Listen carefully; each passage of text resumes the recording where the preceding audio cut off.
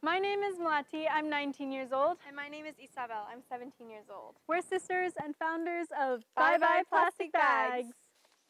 They've given talks at the United Nations, participated in many international climate change events, and they're now household names in Bali. Bye bye plastic bags! Bye bye plastic bags! These are the sisters fighting for the climate, one plastic bag at a time.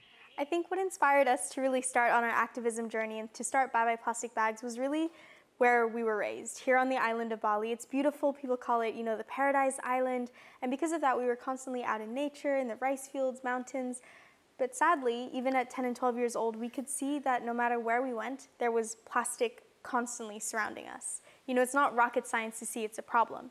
And it's not only a problem here in Bali, in Indonesia, it's a problem globally. And so we thought, what's someone going to do about this? And I think you sometimes forget that you can actually be that someone.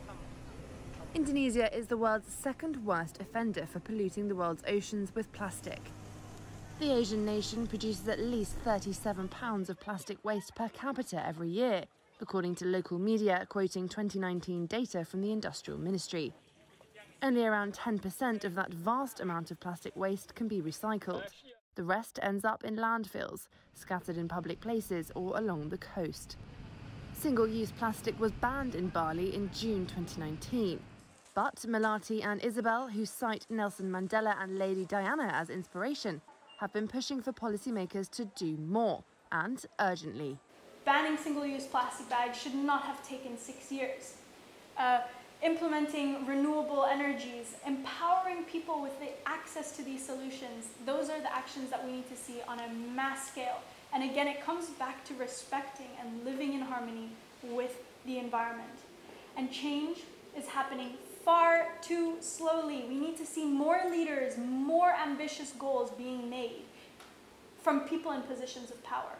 And I guess that's where young people come in, because we recognize that, we can feel that, and that's why we come up on these panel discussions, why we come up in these conference rooms demanding that these changes are bigger, that these goals are more ambitious. We need to see the bar set a lot higher and a lot sooner. At the World Economic Forum earlier this year, Indonesia vowed to cut marine plastic debris by 70% within the next 5 years and achieve a plastic pollution-free status by 2040. Never let anyone tell you that you're too young to make a difference or you're too young to do anything. You have to wait until you grow up, get your degree, get your diploma, and then you can maybe, if you feel like it, make a difference. You have so much power in you, and we are the living example that kids can do things. Kids can change the world, because we believe that us kids may only be 25% of the world's population, but we are 100% of the future.